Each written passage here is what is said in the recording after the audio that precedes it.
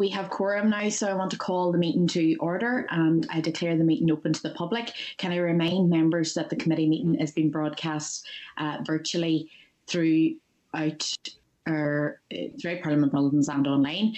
It's been held fully virtually again today, and everyone is attending via video conference. So at the moment we have full attendance. We have myself, Emma Sheeran, the chair. We've got Mike Nesbitt, the vice chair, Paula Bradshaw, Michelle McElveen, Carol McKillen, Mark Durkin, and Christopher Stalford. And I know that Michelle has advised us that she's going to be leaving early, but I think apart from that we should be all right for the rest of the meeting. So if we can go to the first item on the clerics, apologies, and we don't have any apologies for today's meeting. And then our second item is a briefing by Tony O'Reilly, who's going to give us a briefing today on rights of persons with disabilities. Tony is a member of the Management Committee of the North West Forum of People with Disabilities, and he's been a human rights activist in the North for over 30 years. So if everyone's happy, I want to welcome Tony to the meeting. Hello, how are you? Tony, how are you? Okay. Can you see me okay? Or we can see and hear you. So if you want to begin your briefing, thank you very much. Okay. I'd like to thank the members of the committee for having us here today. As you've highlighted, I'm with the North West Forum of People with Disabilities. It's an organisation of disabled people. We're a human rights organisation. We provide support and advice and mediation support for disabled people. And also children and young people with parental guidance and consent. We do quite a range of activities, from policy intervention to advocacy to mediation to everything under the sun. We're entirely voluntary. Our services are free of charge, and the only requirement for support from our organisation is that you be a child or an adult with a disability to receive our support and our expertise. The organisation was founded in 1994 to promote the human and civil rights of disabled people, not just in the Northwest, but throughout the whole of Northern Ireland. Do I just begin my presentation, or? Okay, we're here also as part of the Northern Ireland Human Rights Consortium. We are supporting the Making Our Future Fairer campaign. There are several hundred organisations, obviously, you'd be aware, who are supporting the Bill of Rights campaign. And one of the questions that you've asked in your survey, is a Bill of Rights important? Do we need a Bill of Rights? We would say a Bill of Rights is not important. We would say a Bill of Rights is urgently required. It doesn't quite state the importance of a Bill of Rights, particularly for people with disabilities. And one of the key reasons for that is post the agreement, and before the agreement, but post the agreement, there was a guarantee given that there would be a Bill of Rights, and it wouldn't just be about the usual two communities and nationalism and unionism and all of that. It would be about broader rights, as the former Deputy First Minister mentioned in his evidence to the committee. It would be about group rights and equality and other rights and experiences of people living in Northern Ireland, and not just the two communities, i.e. nationalism or unionism. And this was an opportunity for us as an organisation to get involved and say why disabled people have a critical role to play. And indeed, we were involved at the very, very beginning when this was first discussed back in the beginning of this century. We were at the forefront of the campaign for a Bill of Rights back then, almost 25 years ago. Why is it important? Well, it's important for a very simple reason that disabled people, disabled children, we don't really have rights. In fact, in a Northern Ireland context, we're not even really considered as human beings, because what we have and what we're classed as being are people with special needs. And therefore, our issues are put in the context of needs. We're seen as resource-based, resource-intensive, and we're not seen in a human rights context, and haven't been here and quite a few other countries around the world, because if you put something in the context of needs and you don't deal with it, then you can say, oh, well, that's not an urgency. It's an unmet need. It's an unmet need, so we're okay. We can, we'll get there. We'll do the best we can, but they're not that important. And of course, we couldn't be that important, because if we're not even human beings entitled to fundamental human rights and understood within the context of human rights, how could we be important? And then we had, in the middle of this, 2006, we had the UN Convention on Human Rights. And of course, disabled people all over the world and disabled children, we all got excited, because at long last, we were going to be seen as human beings entitled to fundamental human rights. So the issues that we faced on an ongoing basis would be seen within, for the first time, in a human rights context. So we got all a bit overexcited. And then, of course, the UK ratified the UN Convention in 2009, and we had the periodic review of the periodic examination of the UK, which includes Northern Ireland, of their progress on the rights of disabled people. And of course, as you probably are aware, the UN Convention on the Rights of Persons with Disabilities Committee concluded that there were systemic and grave violations of disabled people's human rights in the UK, and that in terms of the rights of disabled people, that the UK government was going backwards rather than forwards in terms of maintaining those rights.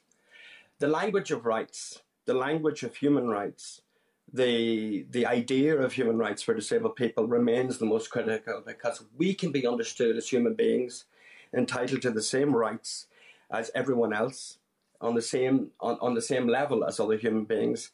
Then we're in the game, and then people will understand why it's so important for people with disabilities to be included. Just to give you an example, we spoke to the former First Minister way back, I think before just after the Assembly fell. In fact, the day after, we were at the party conference, and we met with the former First Minister, and I said to him, we're the Northwest Forum of People with Disabilities, we're a human rights organisation. And he replied, I thought you were a group of disabled people. So even he acknowledged that disabled people were not human beings and weren't necessarily entitled to fundamental human rights. So first of all, so it's about recognising that disabled people are human beings and are entitled to human rights, and their issues must be understood within the context of human rights, not within the context of resources, not within the context of unmet need or a burden on society, or people that are always whinging or demanding or moaning for something. We're demanding basic human rights, the same that everyone else has. Now, there's an argument that, you have the European Convention on Human Rights and all of those things. That doesn't supplant the idea or undermine the notion that a Bill of Rights in Northern Ireland, specific to the people of Northern Ireland. I apologise, Raphael Nadal's getting a bit excited in the background there. It's my last episode. So I apologise for the noise. Sorry, because of the noise, I've been distracted now with what I'm saying. But basically, we would like to see our rights included within a Bill of Rights, and our issues understood within that context.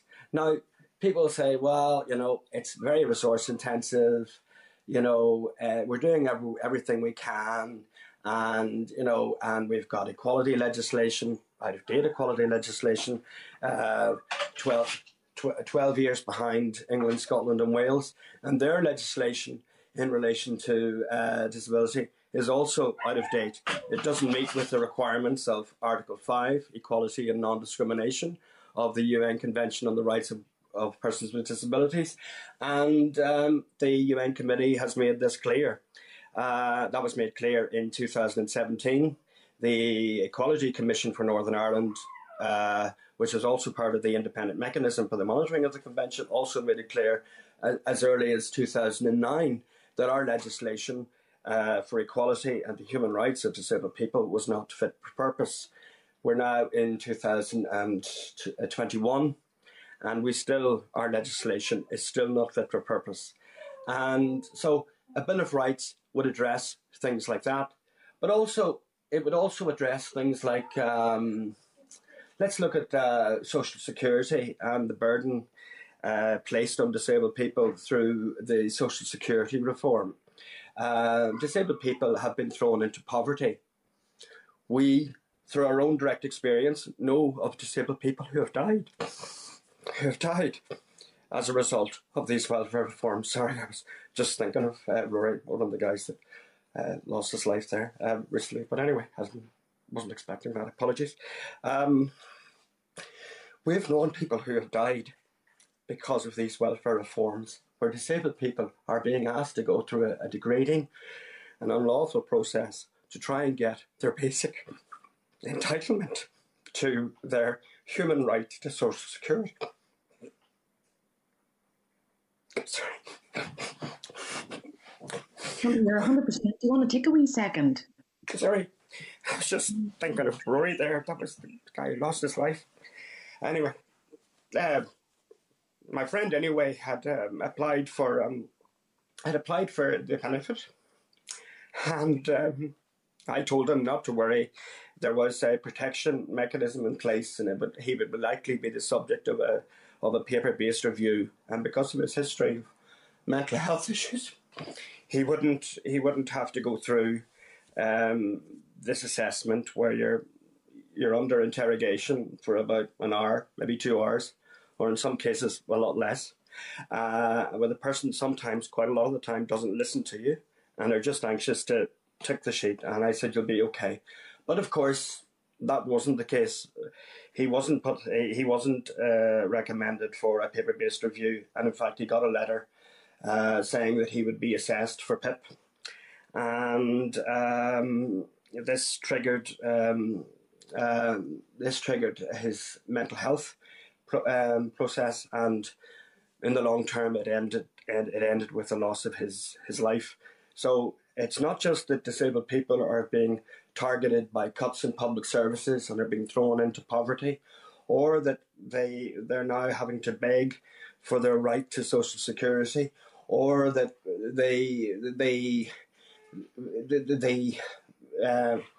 these are all things that have created what's known as a perfect storm, where disabled people have become not just facing inequality, but are going further and further and further outside the fringes of society in terms of their treatment. It's been acknowledged by the UN Committee that disabled people are been treated abysmally, and they should not be the subject and the target of cuts and the abuses by the state party. Now, there are financial pressures on government. There are financial pressures on all of us. We're now in the middle of a COVID pandemic, and very much been felt by disabled people in particular. You'll note the piece of research in England just last week that noticed that 6 out of 10 disabled people have died in terms of the statistics as a result of COVID, and are the most affected group of all of the different equality constituencies. You'll note that there is no emergency provision plan. There was no separate emergency provision plan like Australia and Canada, where they, under Article 11 of the UN Convention on the Rights of Persons with Disabilities, you're required to do an emergency provision for the protection of the rights of persons with disabilities. The initial state report, the UK statewide report, didn't refer to an emergency plan, and indeed the Northern Ireland Assembly's own report, state report back in 2011, made no reference to it and has no emergency plan for people with disabilities, despite the obvious impacts that an emergency situation, and in this case a COVID pandemic, might have. So we're in a situation where we feel that disabled people's rights, disabled children's rights, have been ignored for far too long. Only this week, in the last 48 hours, a mother was taking her child to hospital who had complex support requirements, and her child was left to wait for almost an hour in soaking clothes for a hoist despite the fact the parent giving the hospital advance notice. And in the previous March, going to the same hospital, the child was put into a bed that wasn't safe or secure for the child, didn't meet the child's particular requirements, and the child fell out of the bed. The hospital wrote an apology and said they were training their staff and they were going to get a hoist. There's no care plan for that child. There was no coordination, and then they said, and we'll also look to our parents' charity to see about getting a bed for your child. Now there are other children, other adults with disabilities in this situation. The right to have a bed in hospital, the right to be secure in hospital, the right to be treated with dignity is fundamental. And this is why a Bill of Rights is required. Now, one of the things I just want to finish off with is, you're probably aware that Scotland, the Scottish Government, on October the 23rd, and again on October the 26th of last year, announced that they were removing PIP. They announced they were removing PIP because they didn't want disabled people to have to jump through continuous hoops to get their basic income, an adequate standard of living and social protection. They said from their 70 disabled persons panels that it was degrading and it amounted to being unlawful. Now, we've argued this before with MLAs, and MLAs have said to us, but we have to think of the block grant, we have to think of parity. There's no guarantee that the Scottish Government system will lead to equality of outcomes. But what they do point out is they follow 7 basic human rights principles. And they focus essentially on the principle of dignity, how we treat people when they need our support and they need our help as a society and a community. And so the methodology could change without breaking parity. And in fact, it's also been drawn to our attention and research that we looked at. We were also part of a disability expert panel, in fact, appointed by one of the members of this group when they were minister. It's also been pointed out in the research that money could be saved. Huge amounts of money could be saved by removing the private sector involvement in the delivery of PIP work capability assessments if they were made in-house and given the clear responsibility of ministers.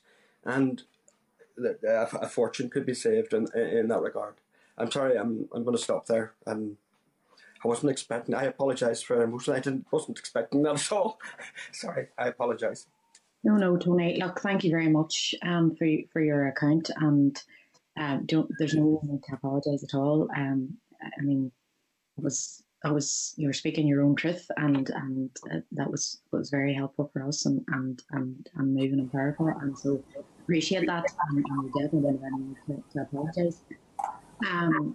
You've given us a very clear account of your own particular thoughts around the Bill of Rights and how necessary it is.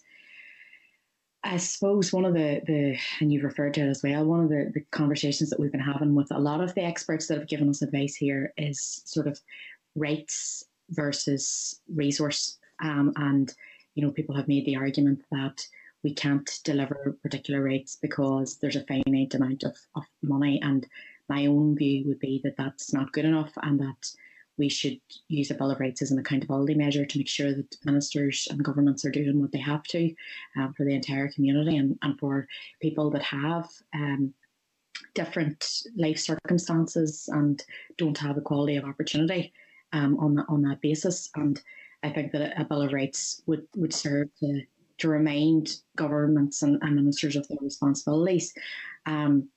I wondered if you would touch more on that, if you could. Well, we're well aware of that argument, but if I could just go back to the social security argument and the Scottish Government, they're keeping with parity, but they're changing the methodology, for example, of how they're doing things. And they're saying that fundamentally the dignity of a human person is the most important, and we have to treat people with dignity. Now, we may not have the resources today or tomorrow for everything that's happening, or the mental health crisis that's happening in our society, or the special educational needs sector, or whatever you want to call it. But when you put human rights in place, what you're telling government and what you're telling society, because it's not just the responsibility of government. When you put a Bill of Rights in place, as the Human Rights Commission have already identified, it's a social contract. It's a contract between the people of society and the government of that society, that they would uphold basic human rights. So one of those human rights, if you look at the general principles enshrined within, say, for example, the UN Convention on the Rights of Persons with Disabilities, is the right to dignity and the right to treat people with dignity and compassion. That is a fundamental right. And our current social security provision doesn't provide that. You may not necessarily have to spend any more money to follow the Scottish model. In fact, you could spend less. The argument that you need primary legislation and the issue of the block grant, we've seen the Northern Ireland Audit Office report, we've seen the financial accountability. We're not expecting things to be changed in one day. But we have to begin to acknowledge that everyone is entitled to human rights. And everyone, all, as stated in the agreement, equality and respect for all, benefits from human rights. There's nobody that wouldn't benefit from human rights. Most countries in the world have a Bill of Human Rights, whether it's the Bill of Rights in America or countries in Europe. Most countries in the world have a Bill of Rights, human rights. That's a fundamental principle of which society should be judged. It's not based on resources have to be available now.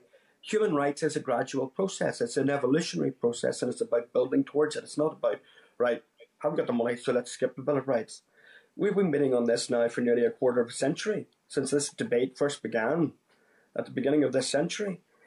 And this was something that was agreed in the Good Friday Belfast Agreement, and we still don't have it.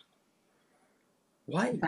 Tony, I think, we're on the same page in this, and your testimony there, I mean, coming from the life that you've lived and the people that you've known, you're making that very clear in terms of, a personal experience and what this means. And I think that's key, what you're saying there in terms of a social contract, and that this, whilst anybody can recognise that at a particular time something might not be doable, that sort of commitment that they want to do it. And, I would go further, and I would argue that a lot of the things that we're talking about in terms of rights aren't delivered for, political reasons, and that, we can always find the money that we need to find for particular things. And to be honest, I don't accept that argument that, there's only a finite amount of resources and therefore we can't deliver X, Y, or Z, because, we prioritise things. So if we prioritise rights and live in a rights-based society, I think it would follow on that people would be, treated as human beings. And some of the examples that you've given there, I know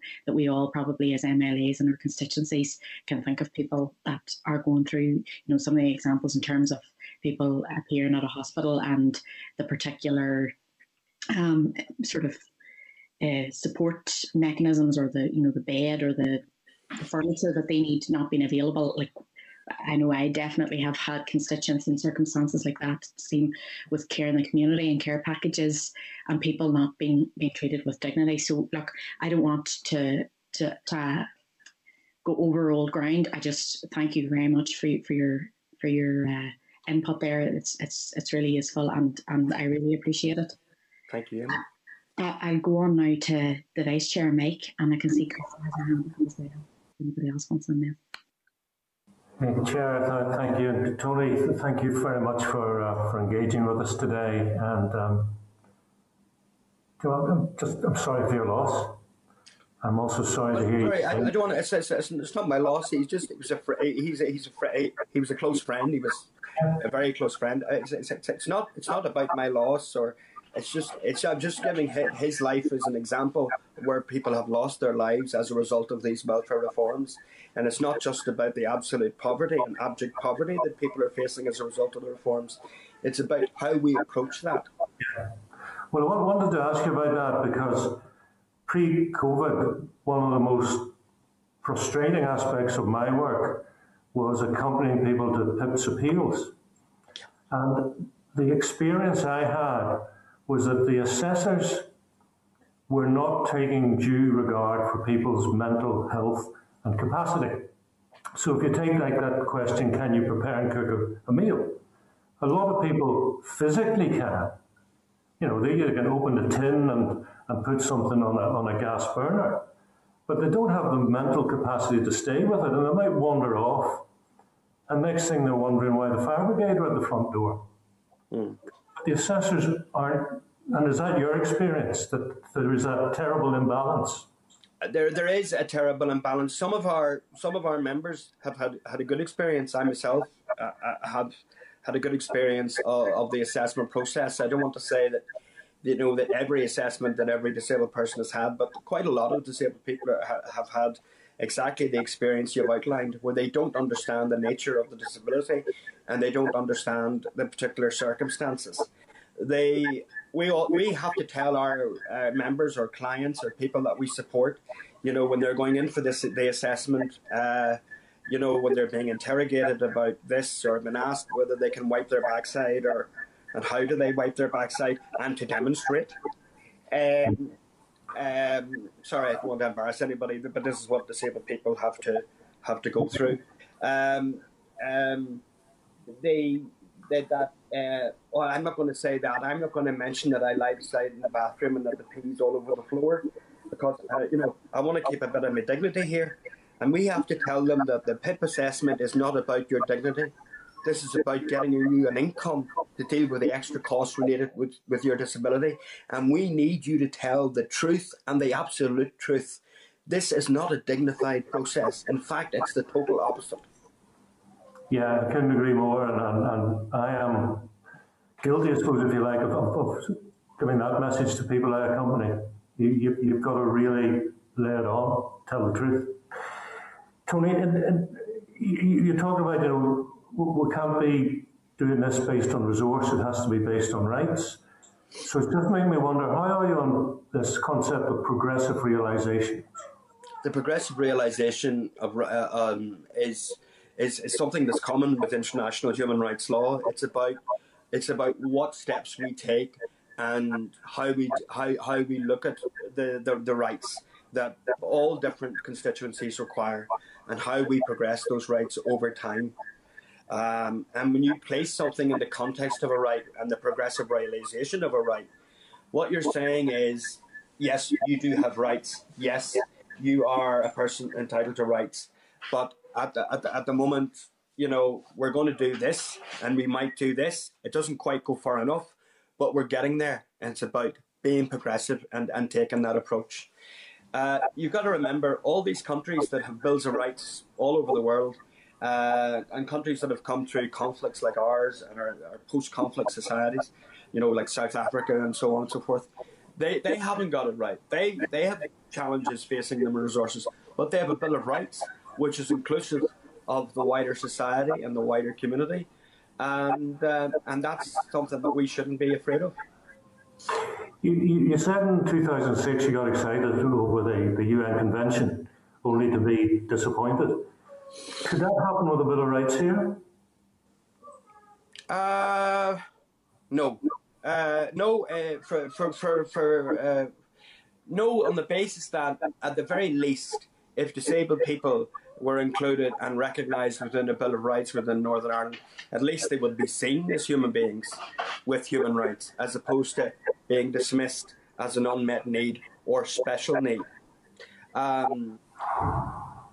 If you're asking me, would the special education school sector have been included in COVID planning had there been a Bill of Rights here, and the key workers and not been excluded? I would imagine they would have been included.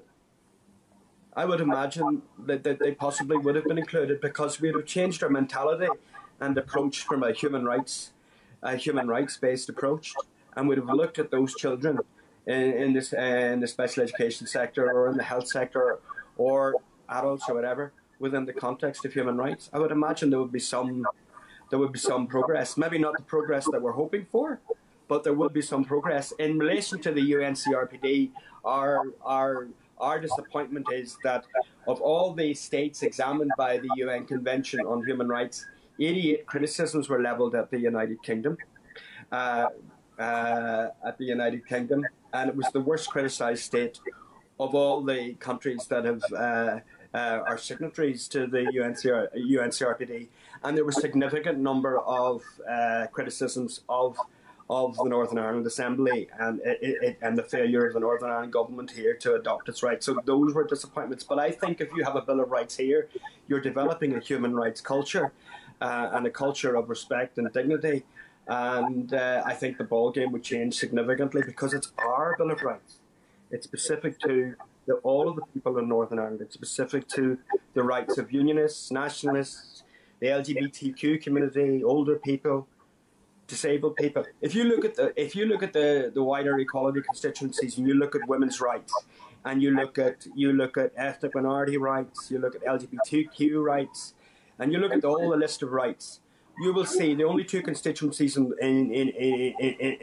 our living here at the moment: older people and disabled people. They're always seen in terms of need.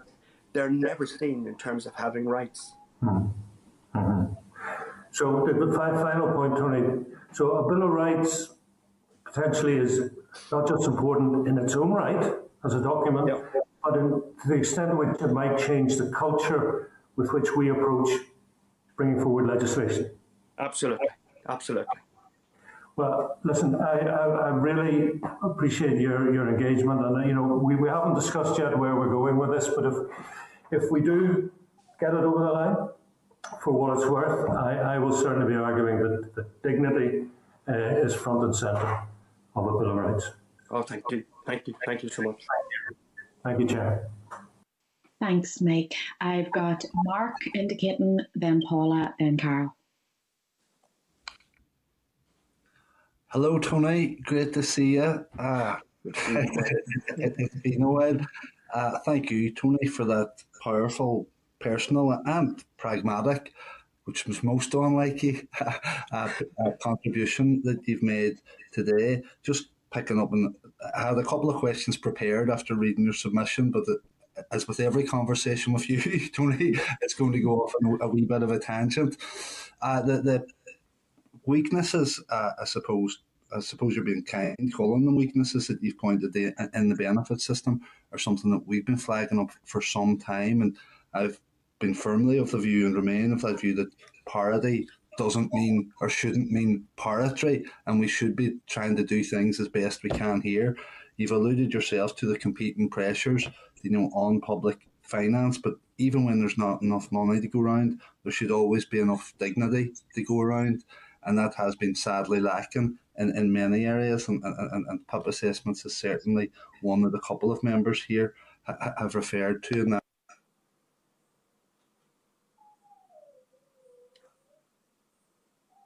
I've lost you. It's not just you, Tony. I think maybe. Sorry, lift me back.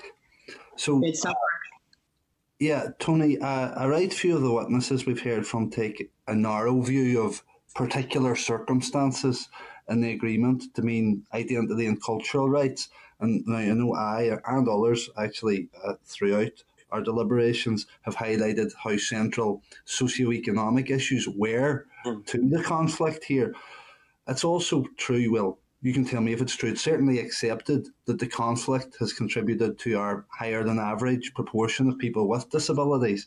Yeah. Those particular rights of people with disabilities should be included in a Bill of Rights. Would that be your view?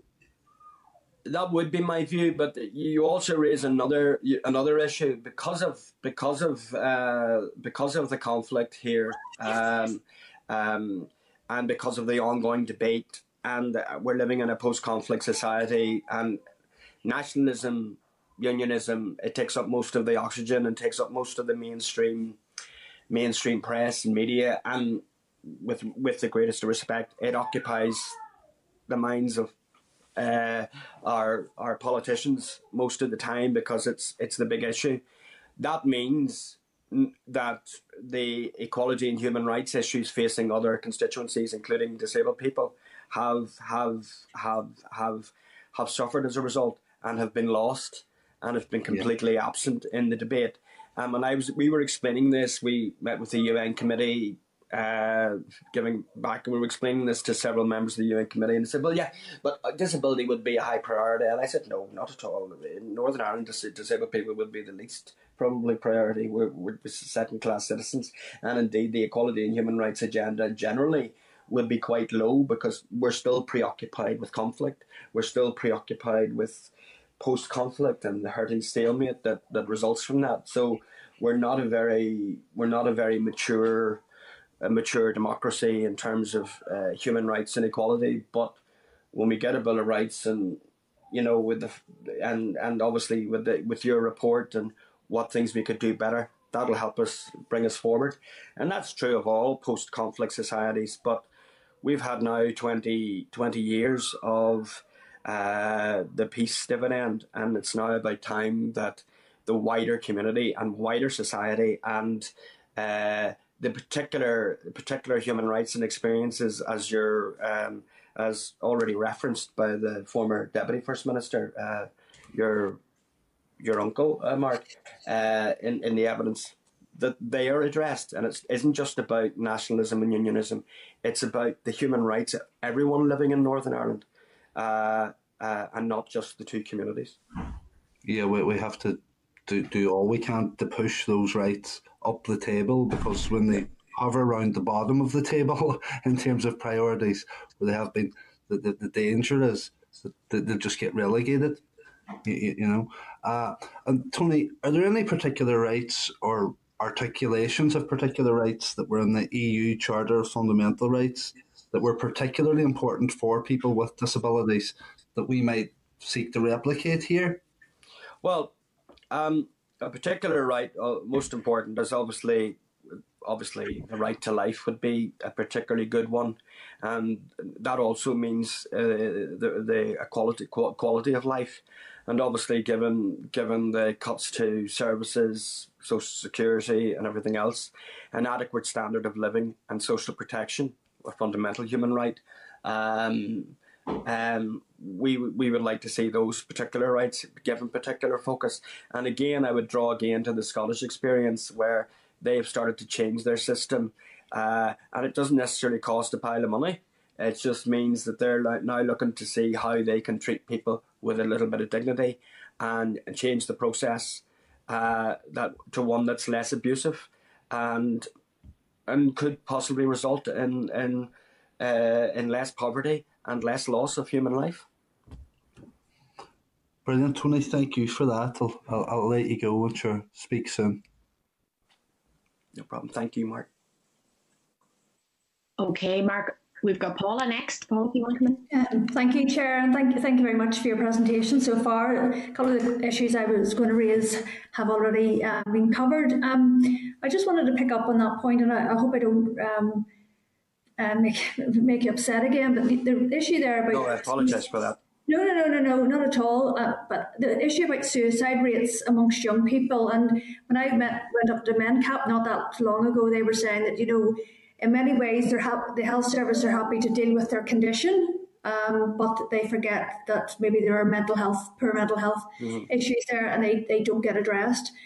And I suppose it might be difficult for you to answer this, but to what degree do you think that a lot of the poor mental health is attributed to that dignity and the societal support that they may feel just generally, and then systemic, which you'd sort of reference there more around possibly access to benefits or infrastructure or other ways that there's just barriers in society that possibly we as an assembly could take down or legislate, like the changing places, the campaign then for better. So I'm just wondering, is it emotional or is it systemic or what? Where would we be focused? Should be focused on the focus. Mental health is very much related on your emotional state of well-being, and if you're being attacked from all areas, from cuts to basic public services to cuts to your entitlement to social security or whatever, or the methodology that you have to engage in and go begging for it and go through an interrogation process, whether it's via the work capability assessment or via the PIP assessment, or you're sitting back and you're hoping that the £20 increase in universal credit will remain, because there are many disabled people now who no longer have the economic protections that they once had, because as a member of my board said, they went to the assessment centre and they got cured. They lost that disability overnight because they've lost all their benefit entitlements. Now appeal, they got it back, but they have to go through that process of appeal to get it back, and they have to have the nerve to do it. Many disabled people don't. Many parents of disabled children don't. They think, oh, well, the initial decision's right. And then they go through this long, burdensome process to get it back. So if you give people an adequate standard of income, but also, you're first of all, you're on your way. But secondly, and more importantly, and this is true of what the young people said on the programme Spotlight the other night, and you're talking about mental health. And they made it clear. And this is equally true of young people and children with disabilities. We have a voice. Let us talk about our own experiences. We are experts on our own experiences. We walk in our shoes. Listen to us, talk to us, support us. Don't dismiss us or have someone else talk on our behalf. And that's very true of children and young people with disabilities generally. But it's doubly true when it comes to children with disabilities.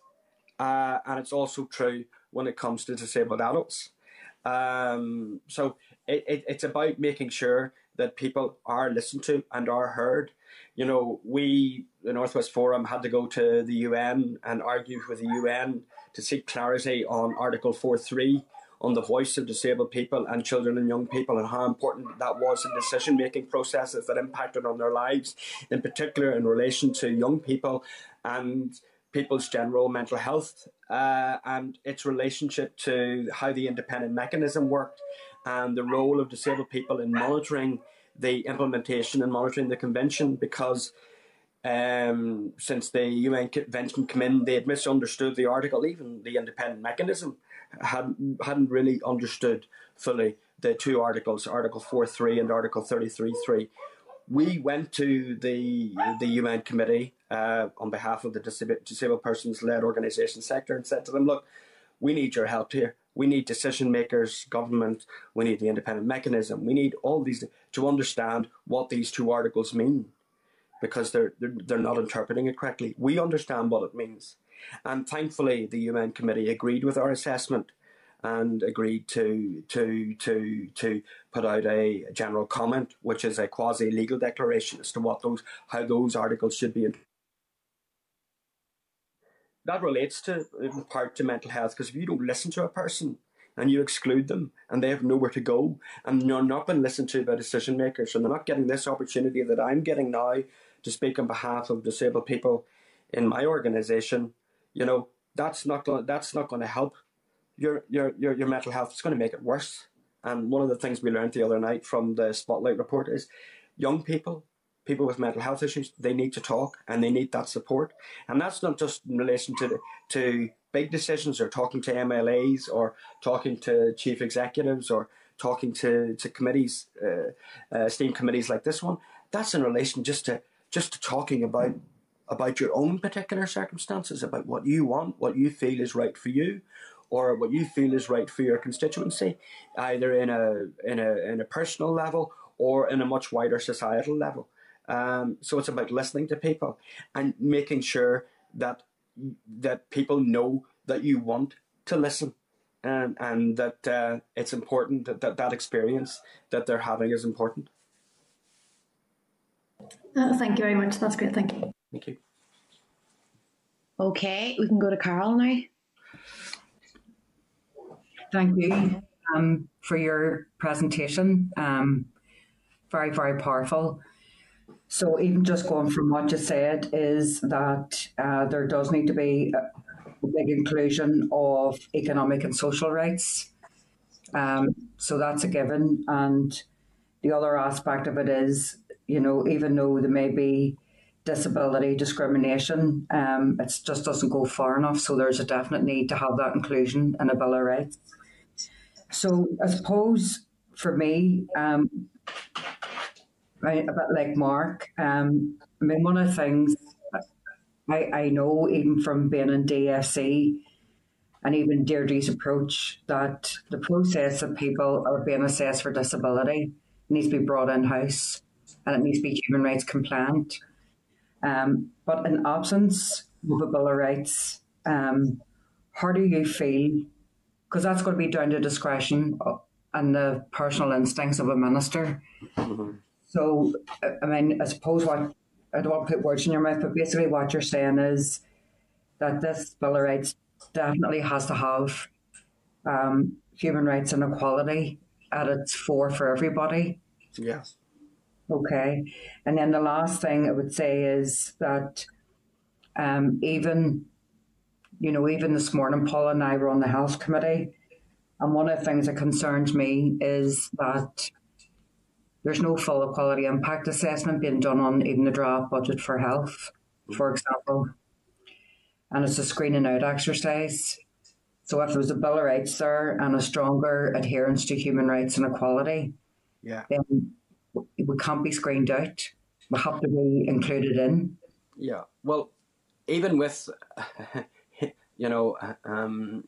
and this is in the you'll know this from your previous position, taken temporary over as minister, you'd asked the different expert panels to consider a range of issues, and we did. You probably know, we were on the forum, was on one of the members of the expert panel. Even with inequality impact assessment or screening in or screening out, that doesn't necessarily solve the situation. We've just looked at the Department for Communities Equality Impact Assessment that says £1.5 million has been wiped out from the advice sector.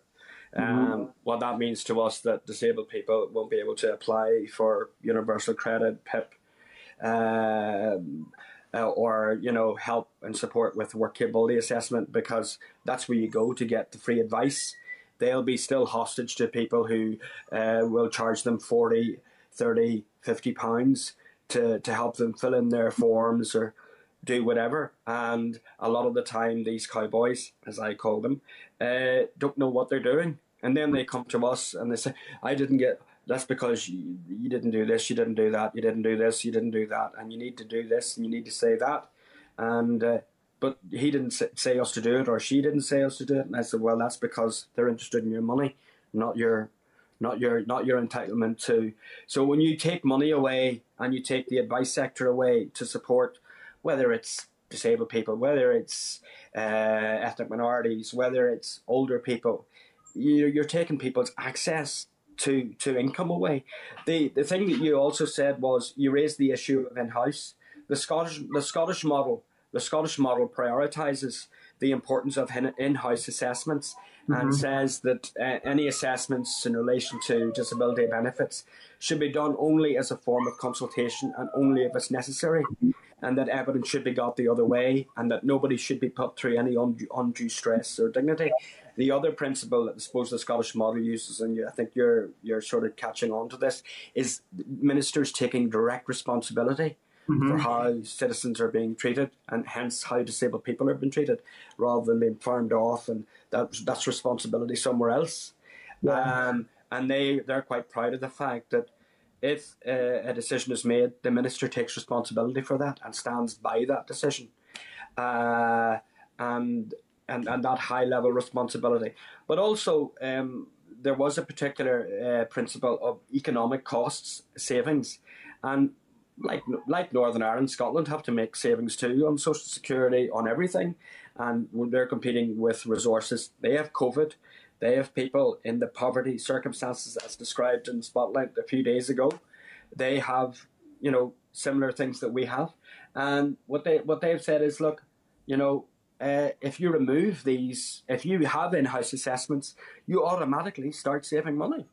So it's not just about guaranteeing or trying to progress someone's human right to an adequate standard of living and social protection, but it's delivering what government needs from a fiscal point of view. It's saving money. Yeah, the issue is that, I completely agree. But the reason I pointed out the quality impact assessment was because up until now, Deirdre's the only one who's done it. And what she's pointing out is, if the money isn't found, then these are the services that are going to go. She's not saying she's cutting them, but just to have that in the record. So it's just to be clear. When you're saying that the Department for Communities is the only department to do an equality impact assessment on reforms, on COVID measures and all the rest, and none of the other departments are... No, they haven't done it yet. And they should, because the issue is that the reason I'm bringing this up is that when you talk about human rights compliance and the need to have inclusion, then you need to go as far as you possibly can to show, unless you get the proper budget for it, these are the things that are going to be cut, right? Yeah. Or these are the things that, and the issue is that when it comes to advice, it comes to welfare, it comes to social protection, it comes to disability, it comes to isolation, benefits and all the rest, they shouldn't be negotiable. That's basically the message in that. Yeah. And that would be the message right across the board. However, the reason I'm raising that is that there is a school of thought that you shouldn't include social and economic rights in a Bill of Rights. There is a thought, and even from some of the witnesses we've had up until now, have said things like, "Oh, don't widen it out and don't include everybody, because that's not the way to go." So who do you exclude? So which rights do you cherry pick, and who's important?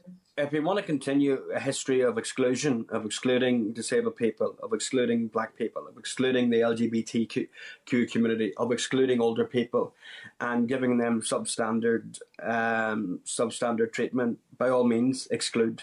But if you want to think only of nationalism, whether it's under the guise of the tricolour or the Union Jack and the two large communities, a lot of people, I respect people's right to the union. I respect people's right to nationalism, but there's a lot of people in Northern Ireland who are not interested in nationalism or unionism. They just want a bed. They just want dignity for 2 weeks while they're dying. They just want to the possibility of an extra week not having to go to a food bank. They don't have time to think about these wider things that have preoccupied us for the last God knows how long.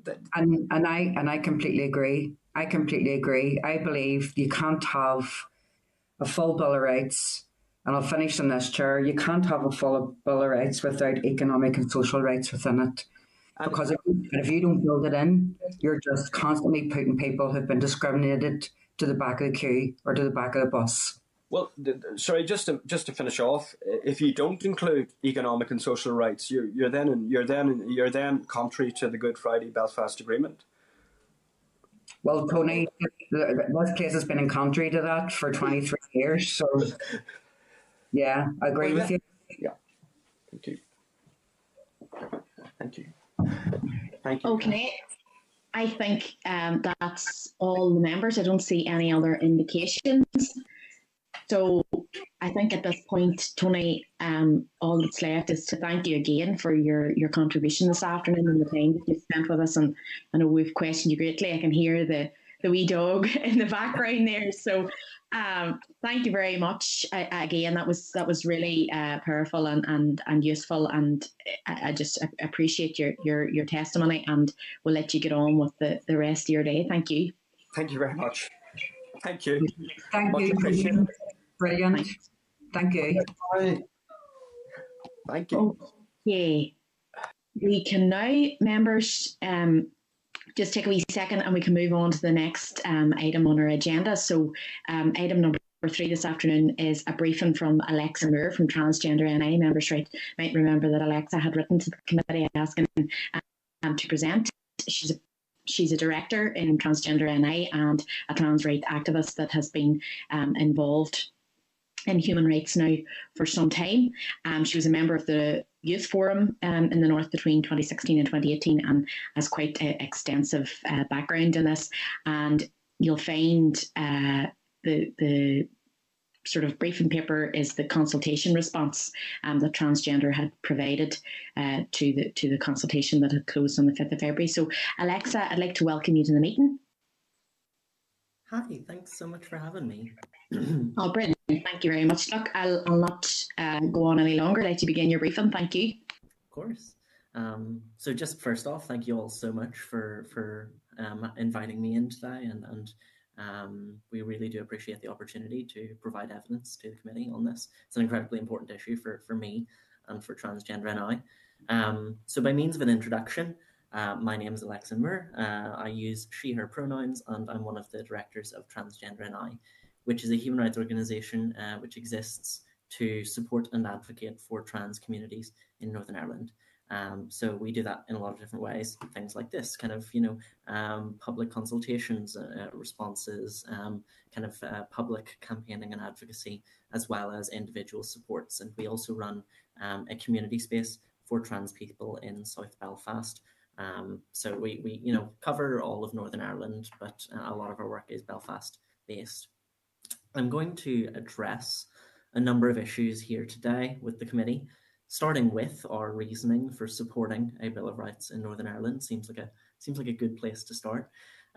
We have, since our founding, been strongly supportive of the Bill of Rights as a means of addressing some of the gaps in our, quite frankly, patchwork equality and human rights legislative framework. It's worth noting that we don't view this as a cure-all, as something that has been discussed with Tony. There are many more changes needed to the governance of this region and many other issues to address beyond the Bill of Rights. However, we view such a bill as a starting point for Northern Ireland taking a truly rights-based approach moving forward, and a bill would kind of provide the executive with the framework to kind of pass policy and make legislation in a human rights compliant manner. Something that I feel has been lost in all of the politicking around this process is the context of the Bill of Rights. As Tony said, it was guaranteed in the Good Friday or Belfast Agreement to protect and uphold the rights of all communities in Northern Ireland. These protections are 23 years overdue. And in those 23 years, human rights have gone unfulfilled for so many, as you've already heard. Looking specifically at trans communities, the only adult gender identity service in Northern Ireland has been at a point of crisis for about 3 years now, and the effect on our communities has been monumental. Mental health has plummeted for so many in our communities, many of whom have now been waiting 4 or more years for basic access to healthcare. The treatment of trans people within those gender services has also been incredibly poor, with many of our service users reporting that the invasive processes of these services actually worsened their mental health and in some cases traumatized them. There are some human rights abuses that are specific to, overlapping sections of the community. For instance, non-consensual surgeries that are still today carried out to quote-unquote normalize the appearance of intersex babies' genitals. The right to non-discrimination and the right to access of healthcare are very clearly not being met for some communities in Northern Ireland.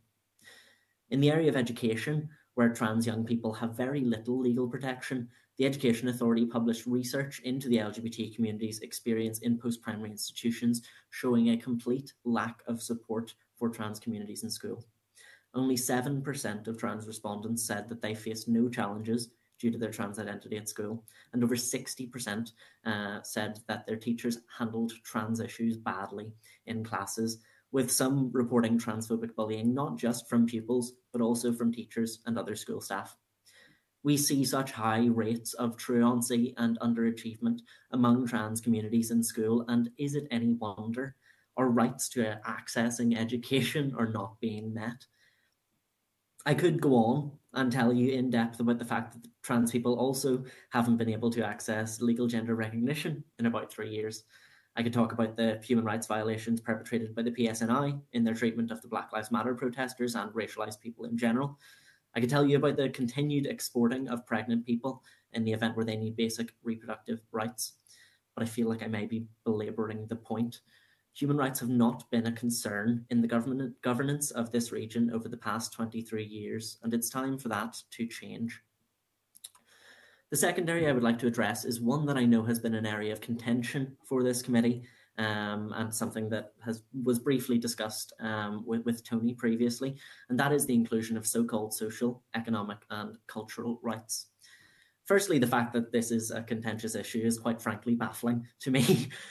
It is imperative that the rights covered under this label, in particular those contained within the International Covenant on Economic, Social and Cultural Rights, are enshrined in domestic law, especially in the wake of Brexit and the UK government's agenda of cutting workers' rights, slashing big holes in the safety net that is our welfare state, as again you've already heard, and regressing rather than making progress on human rights.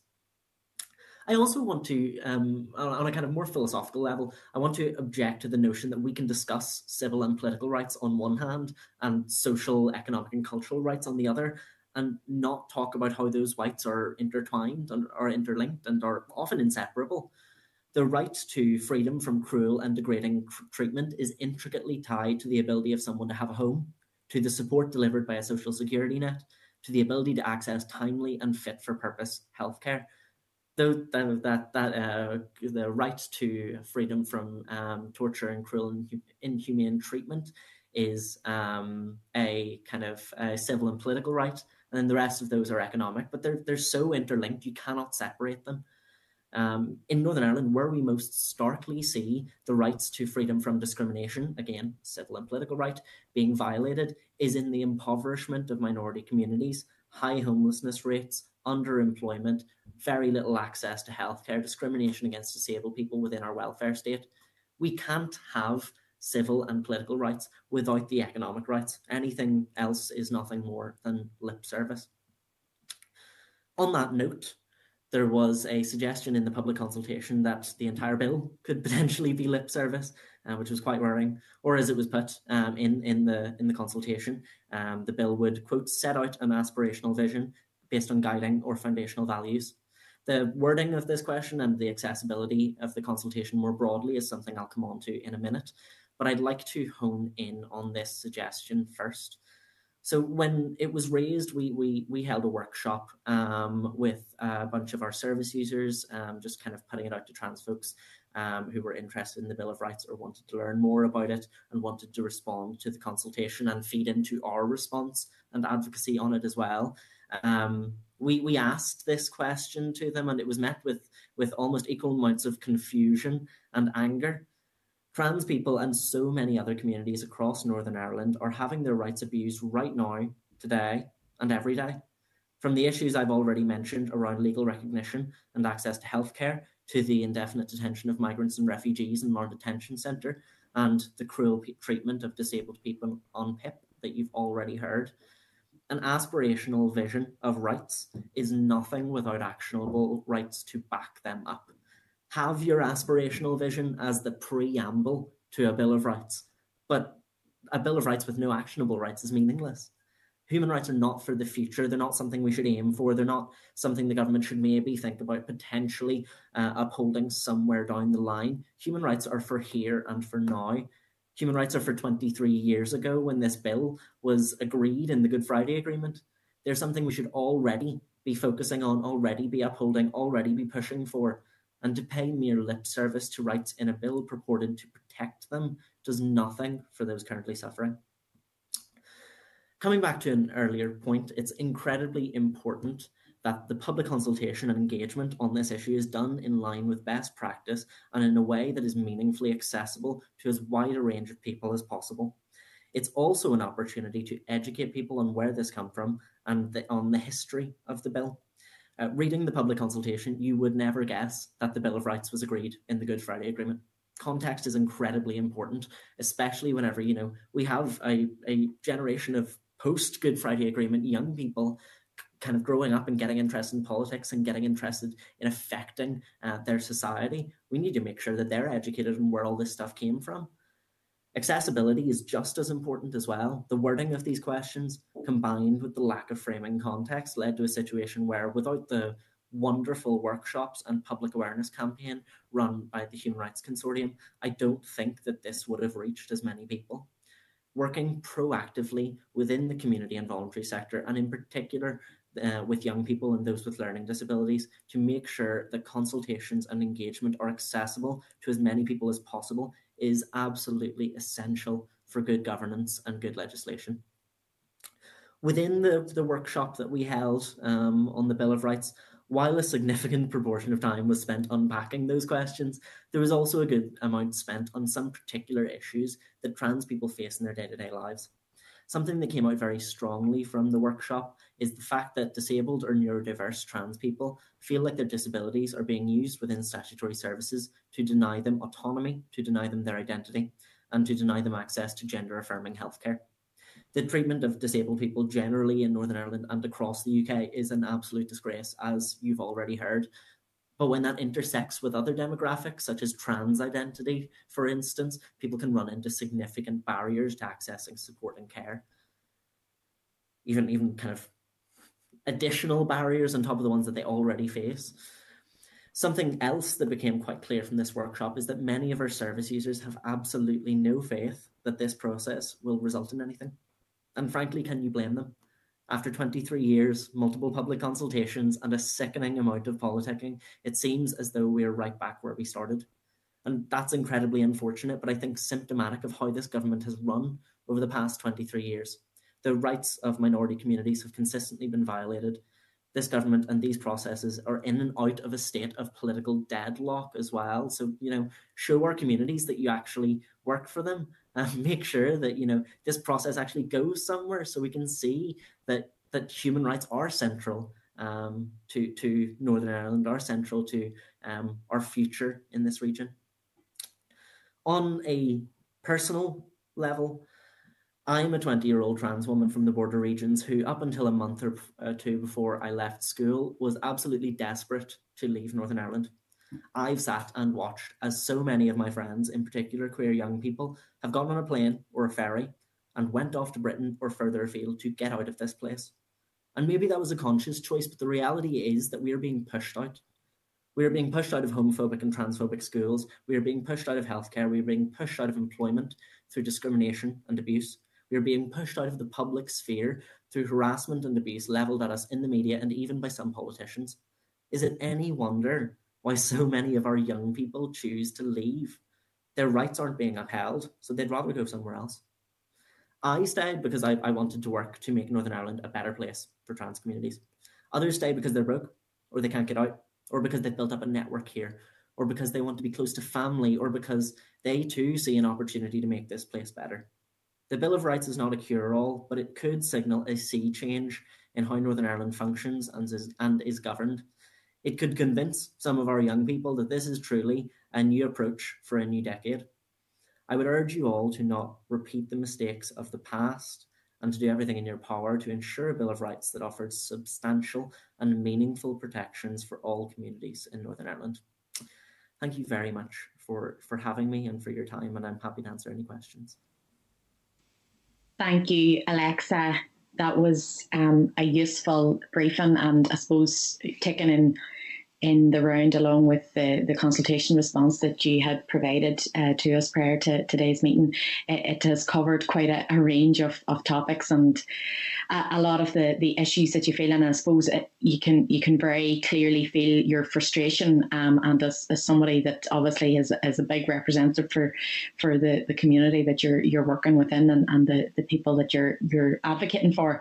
That was really useful, and appreciate that. Thank you. Just in the first instance, there's a couple of things I want to touch on or see if you will expand upon. So you referred there some of the words that you used in terms of rights as a framework, rights, a rights-based approach, using rights. I've asked loads of the people that we've had here how they would view a Bill of Rights as an accountability measure. So, we've had some people, and I know you've expressed sort of discontent at the thought that socioeconomic rights are almost pitted against other rights, or this whole thing. And I'd referred when I was asking Tony questions around the sort of rights versus resource argument that I sort of don't put any weight on and think is a sort of a cop-out, to be honest with you, and don't accept. And I know that we've had comments from people who will say that by putting these rights in a Bill of Rights, we're building people's hopes up, and these things might be in a Bill of Rights, but they're never going to be achieved. And I would sort of take the attitude, well, that's not good enough. There's resource there to deliver the things that people want to deliver, and ministers should prioritise rights for everyone because rights are universal. So, increasing the rights of a trans individual or a non-binary person or somebody from an ethnic minority or whatever isn't going to lessen the rights that anybody else has. So I just wonder if you'd delve into that a wee bit more. Of course, and I mean, I think that the rights versus resource argument is an incredibly important one, and it's one that I think about a lot because whenever we're looking in particular at trans healthcare, that's one of the areas where, every time someone's talking about it, it's, the gender identity clinics need more money, or the gender identity clinics need more staff, and that's, sure, that might be part of the problem, but it's the entire structure. It's how trans people are treated. It's how trans identity is viewed as a disorder, as a mental disorder. It's framed within that kind of mental health framework. And if you take it out of that and put it into a human rights framework, if you put it into a framework of, for instance, sexual health care provision, or if you bring it down to the GP level and make it a kind of primary care thing, it's actually going to be cheaper. Like a lot of the things that we're advocating for in terms of making trans healthcare more accessible and reducing the invasive and interrogatory process that people are forced to go through, it's cheaper than the way that they're currently doing it, because the way that they're currently doing it inserts these kind of artificial waiting times, because trans people are just not treated as though we have the rights and the competence to make decisions for ourselves and for our bodies. And so, I do think that, you're right, Emma, that this kind of resource versus rights argument is a bit of a misnomer. And I don't like the fact that, that economic and kind of economic, social and cultural rights are pitted against civil and political rights, because as I said, and I think we made this point in the consultation response as well, they are so intertwined. You can't have one without the other. And I think that, it's important that we don't view this as a cure-all, because we aren't going to have a Bill of Rights and we're going to click our fingers and everything's going to be fixed. That's impossible. There's a million and one things that need to be fixed. But like, if we look, for instance, at how the Northern Ireland Executive dealt with lockdown in late last year, and how votes on the coronavirus lockdown were vetoed or blocked by a particular member or party in the executive, and how the right to life and the right to health could just be blocked and kind of ignored like that.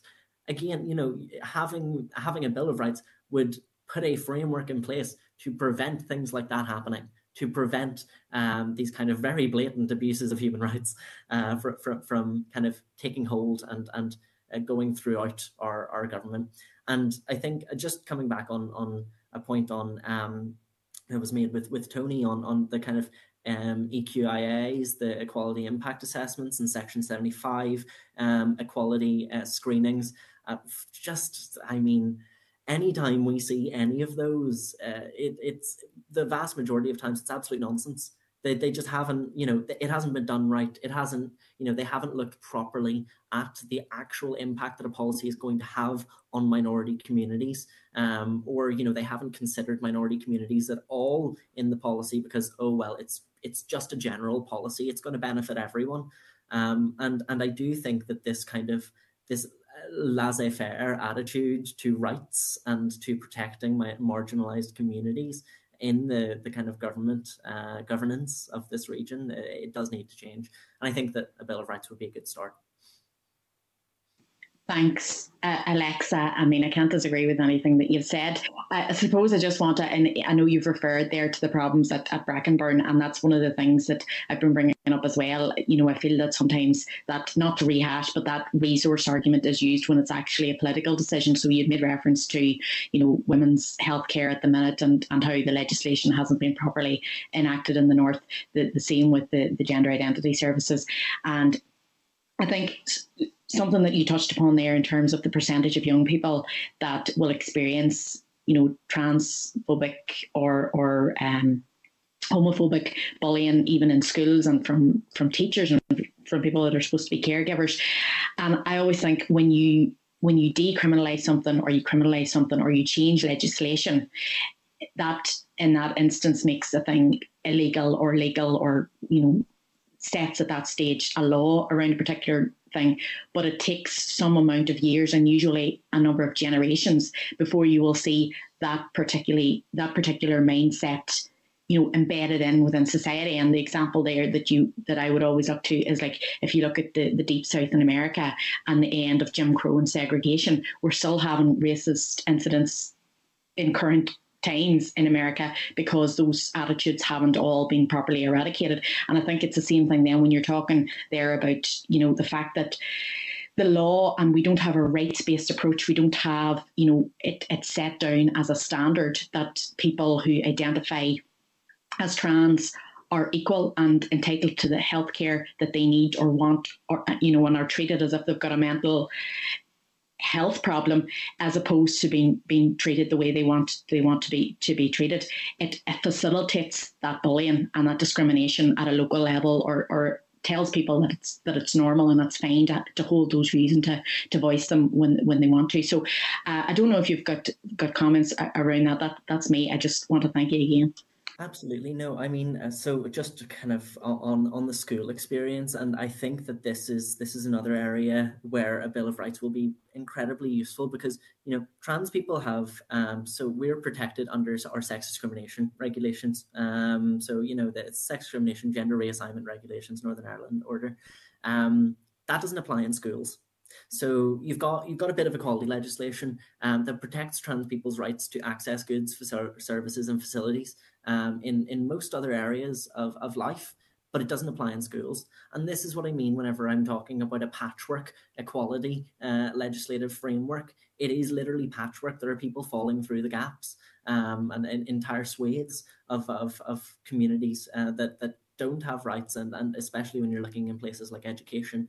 And I think that it's quite stark when we think about mental health rates in the community, because we deliver a lot of training to a lot of service providers and healthcare workers and stuff like that, and I mean, some of the stats that we give are quite stark and quite upsetting in some cases. I mean, across the island of Ireland, trans people of all ages, around 42% will attempt suicide at some point in their lives.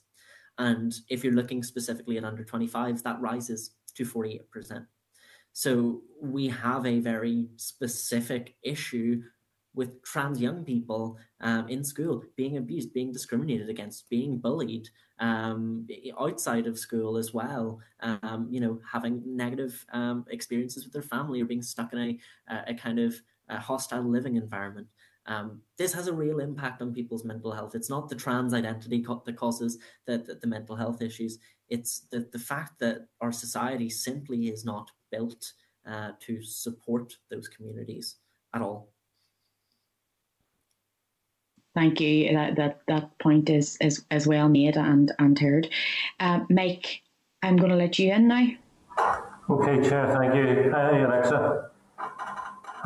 Those suicide and mental health, poor mental health rates in the trans community are utterly shocking and so out of kilter with the rest of society. And the rest of society has shocking rates of suicide and poor mental health. So just want to acknowledge it. Alexa, you said early on a Bill of Rights you saw as a starting point. So it's the same question I asked Tony. Do you think it not only is a Bill of Rights important in itself, but it's important as a sort of engine to drive a cultural change at the Assembly and in the Executive into how we do business, how we bring forward legislation, and indeed, as you say, even how we conduct equality impact assessments?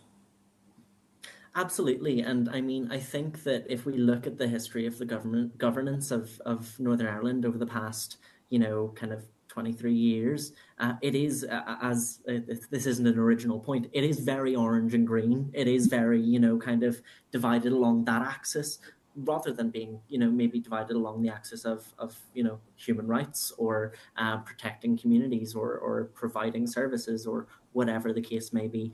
I do think that, I say that it's a starting point because, I mean, I can think of 20 different other pieces of legislation that I would personally pass if I ran the country, not just a Bill of Rights, because, it does provide that framework. It does provide that lens through which to view legislation, that lens through which to view policy change in terms of human rights, in terms of the impact it's going to have on the rights of individual communities and on the rights of people in Northern Ireland as a whole. And I think that, while we will still have a very, very long way to go, even if we do pass this, I think that one, yes, it'll have that cultural change. It'll send a signal to people in Northern Ireland that, okay, this is an actual change. This is an actual, a meaningful difference to how we are going to do governance in Northern Ireland. And I think, and I hope that if this does pass, and if, the kind of public awareness and public education around it is good enough, that, we might even see just a change in how people engage with politics, how people engage with legislative change, and how willing people are to get involved in that side of things. Because I know so many young LGBT people who would love to get involved in politics, but are just so intimidated by the orange and green nature of it all, by the kind of the back and forth hostility of it all, and the fact that just the legislation that is currently being passed and policies that are currently being pursued are just not in line with human rights in a lot of different cases. Okay, I think you've cleared up my concern about aspirational content. You're not against it per se, but you're saying that belongs in the preamble, and it has to be accompanied by what's the current phrase? Granularity. Absolutely. In the body of the text, yeah. 100%. I do think that, there is a place absolutely for kind of a vision of where we're going, an aspirational vision. I do think that it's nothing without those concrete rights to back them up. And I think that the general public, and especially minority communities, if we have that preamble without the concrete rights, I think it would be a bit of a slap in the face, to be honest. Yeah, well, I would agree, but I think preamble, it sets out a vision and also a rationale, explains why we're doing what you're about to read in the main body. Makes sense. Finally, Alexa, any Bill of Rights internationally that you could point to that you think is a sort of template for us in terms of rights for transgender LGBTQ+ community? So I included a little bit in our consultation just with regards to the different UN treaties and conventions and committees that have basically passed motions and stuff like that on kind of recognizing SOGI-esque is how it's referred to in international human rights. It's sexual orientation, gender identity, expression, and sex characteristics. So kind of expressing that SOGI-esque is included in their individual conventions. So that is, I think it was CRPD passed that. It was CEDAW as well, and a few others. I mean, we would recommend that essentially the wholesale importing of those conventions, and the International Covenant on economic and social and cultural rights and the civil and political rights as well. I don't necessarily, we don't have like a specific template in mind. And I mean, this is one of the areas that I think that we actually need to be pushing the ball on. I think that in this area, in the area of gender recognition and in the area of trans healthcare, Northern Ireland actually has an opportunity to not just kind of follow the Ireland or the rest of the UK or other parts of the world. I think we have an opportunity to lead other parts of the world in this area, and co-developing this and co-designing this with the minority communities that are going to be meaningfully affected will create legislation that is fit for purpose and inclusive of all communities. Excellent, thank you. So I know you're big into the Youth Forum. They're launching a mental health kit in half an hour. Looking forward to it. Absolutely, yeah. No, I was a member for 2 years in my younger years, but yes, no, they're doing excellent work. Yeah, no. Alexa, thanks very much. Take care. Thanks, Chair. Okay, Mike, I've got Paula and then Carol indicating. So, Paula, if you want to go. Thank you, Chair, and thank you, Alexa. That was really, really great today. I have to say, I've never heard the issue of trying to separate civil and political from socio-economic rights put so well in terms of you just can't, like, it's like they're so intertwined, and I thought that was excellent the way you put that forward. Yesterday I was on the Rainbow Project's website looking up something, and as you know, if you go on a website then you spot other things you look in, and one of the pages I came across was a trans swim event, and when you read the testimonies for the people who go to it, they were so powerful. They were like, I haven't put on a swimsuit since 1998, and and you just don't realise how marginalised trans people can be. And I was just wondering, and sort of reflected in many ways, this is probably women 40 years ago who were walking down the street without a wedding ring on, pregnant women, or gay men walking down the street holding hands and stuff. And I wonder how much you think that specific mention of the transgender community within a Bill of Rights for Northern Ireland would really move us on as a society in terms of acceptance and even just inner peace for people within the transgender community. Oh, 100%. And I mean, that the trans swimming event that's run by the Rainbow Project is honestly one of the best initiatives that has come out of the LGBT community in a long time.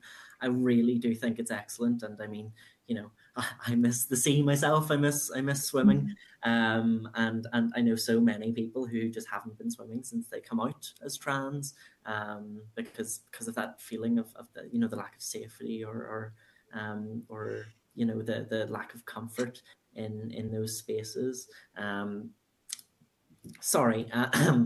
I do think that across the UK and across these islands, generally speaking, the way our legislation talks about trans communities, the language that is used within our legislation, and the focus on gender reassignment and gender identity disorder and all of these transgenderism, all of these different really outdated and specific terms, I do think does a lot of harm to trans communities, and does a lot of harm to people just trying to understand what their rights are under these particular bills.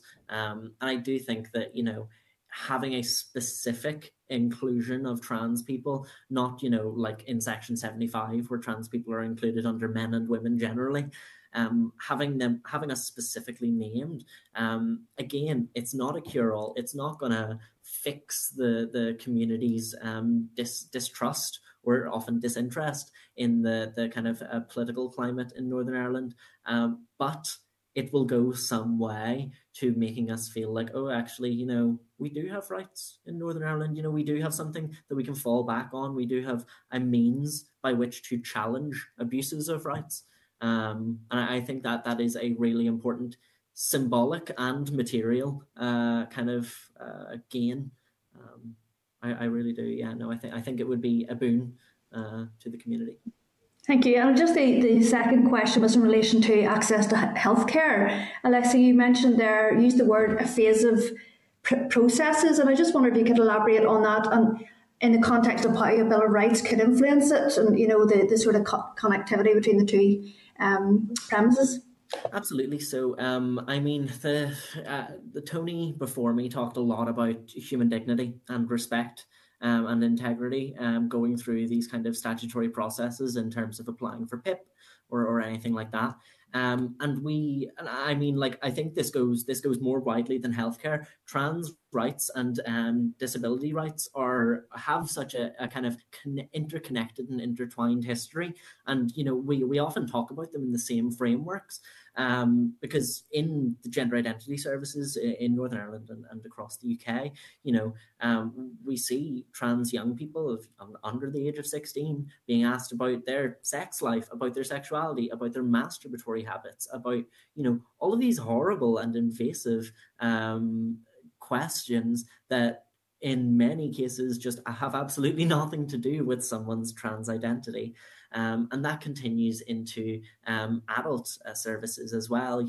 There's we often hear of people having a gender identity clinic suit or a gender identity clinic dress that they wear to basically, tick the box for the clinician to show that they're living in role as a trans person. And I think that the kind of right to dignity and integrity and respect that could potentially be included in a Bill of Rights would again, give us a tool to advocate and say, okay, actually this isn't right, and it's not just immoral, but it's potentially in breach of human rights if we're able to make that case, because we can make that case now and they can say, oh well, too bad. There's no there's no legal obligation placed on kind of gender services or any other statutory services in terms of protecting and upholding trans people's human rights. I think if we do put that obligation on statutory services and on the executive, I think that we will see a bit of a change in terms of how trans identities are viewed, how trans lives are viewed, and how trans people are consulted on our own healthcare, on our own issues. We see a lot and it's a similar issue to what Tony was mentioning previously in terms of other people advocating for us, cis people, non-trans people advocating on our behalf and saying what they think trans communities need. We know what we need. We are experts in our own care. We are experts in our own human rights, and making sure that that kind of co-design and co-development processes are enshrined in how the government works is absolutely essential.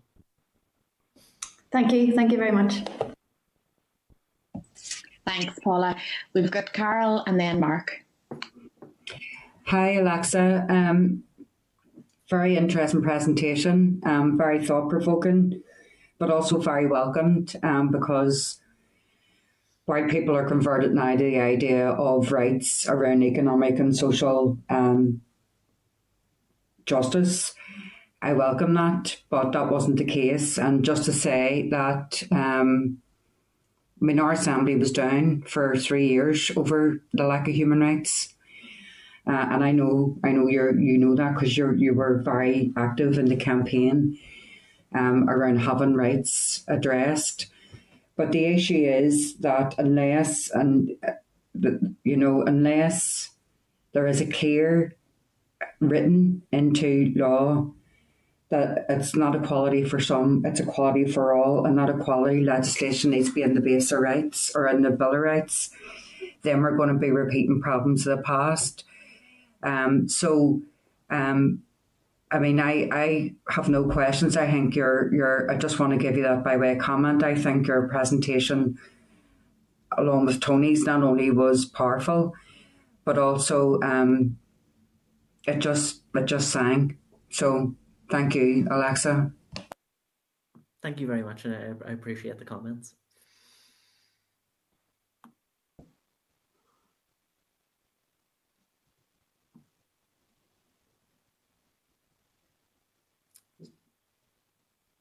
I'll just come in there then, Alexa.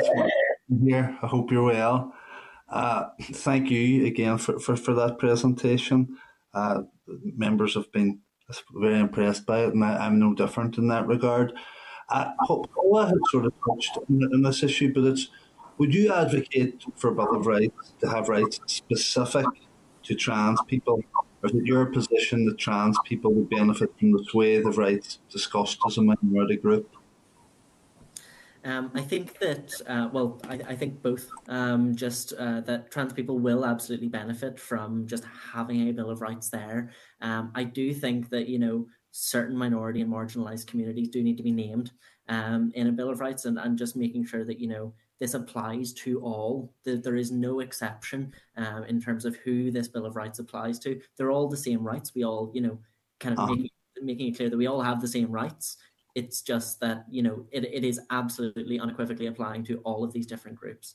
Because I think that, there's been an attempt in Britain in the past number of years to exclude trans people from equality legislation and to kind of roll back on the rights kind of achieved by trans rights activists in the past. So I think that, naming it specifically, naming our communities in that, it would be a good thing.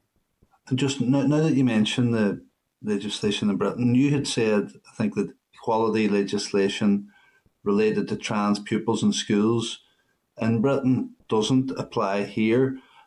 What is that specific legislation, and have there been any cases here in the north of a trans pupil maybe challenging the school's treatment through the judicial review grounds mentioned? So as far as I'm aware, there's been no judicial reviews on this particular issue. I think what I was referring to there was in Northern Ireland, trans people's rights to access goods, facilities, and services is contained in the sex discrimination regulations. That's basically, we don't have an Equality Act. We have that and a few other bits of patchwork equality legislation. And many of those bits of legislation don't apply in schools, basically. Section 75 that doesn't really kind of come into action in schools. And so what that means is that there's essentially a gap in rights for trans people and for LGBT communities more broadly. There's no legal obligation on schools to provide support or equality of access for those peoples. And so hopefully, again, I don't envisage a Bill of Rights being the cure-all for this stuff. I do, however, think that it will push us towards a place where rights are for everyone and everywhere. There aren't exceptions. And you mentioned in your submission underemployment among minority communities here, including, of course, the trans community.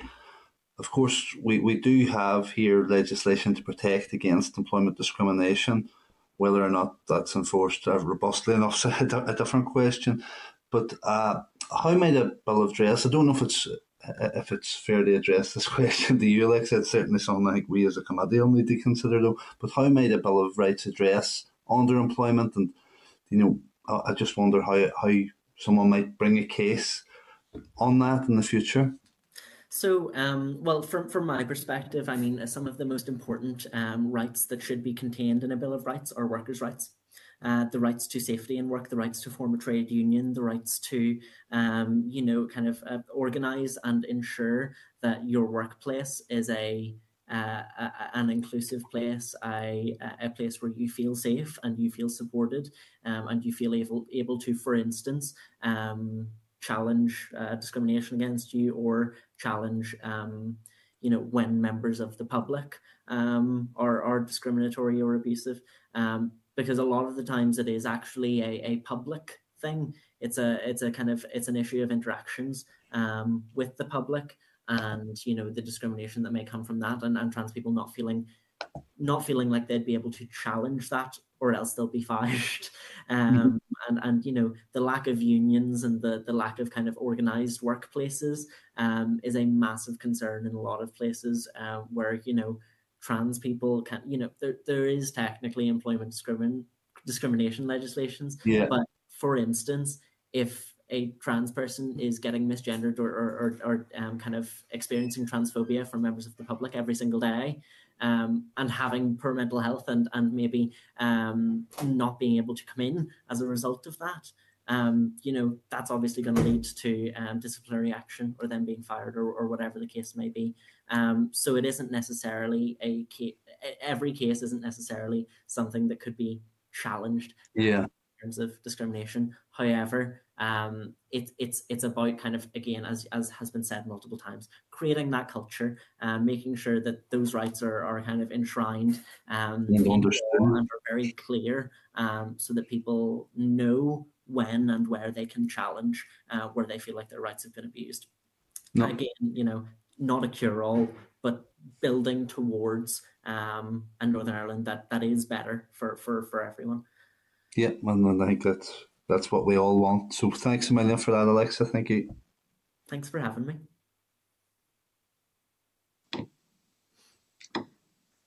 Okay, I don't think, can you hear me? Oh, sorry, my mute button it's not flashing up. Okay, I don't think we've got anybody else indicating. So I think at this stage, Alexa, I can just thank you. You've been put through your paces there and answered quite a few questions. So just thanks again for joining us this afternoon and for your contribution to the meeting and to our work. And you've given us a very meaningful and good presentation. So just thanks again. Enjoy the rest of your day, and we'll let you get on. Thank you, Alexa. Thank you. See you later. Bye, folks. Take care. Okay, members, we can now just tear on with the rest of our meeting. So the fourth item on our agenda is chairperson's business, which we don't have any this week. Number 5, we've got our draft minutes. If members are content with the minutes of the 11th of February as they're currently drafted. Great. Yeah, don't see any dissent. Then matters arising. We've got no matters arising this week. Can I direct members then to item number 7, correspondence? Just got the correspondence memo at page 37. You'll find a letter from Conan and Gilliga, who have asked us if they can present evidence in session to the committee. So if everyone's agreed with that, we can invite Conry in. Yeah. Agreed. Happy days. And so then we have number 8, our forward work programme. We'll see, we don't have that many meetings left, but we've got quite a few presentations coming up. So we're still continuing with the work. If everyone's happy with that, yeah. Agreed. Yeah. Happy days. So then any other business at number 9, if anyone has anything that they would like to raise? No. Shaking heads. Brilliant. That lets us go on to the date, time and place of next meeting. So we've Thursday the 25th of February at 2 p.m, same time, same place for using your respective ones. And I'll leave it there. Thanks very much, everybody. Thank you, Caroline. Take care. Thanks, Emma. Take care, everybody.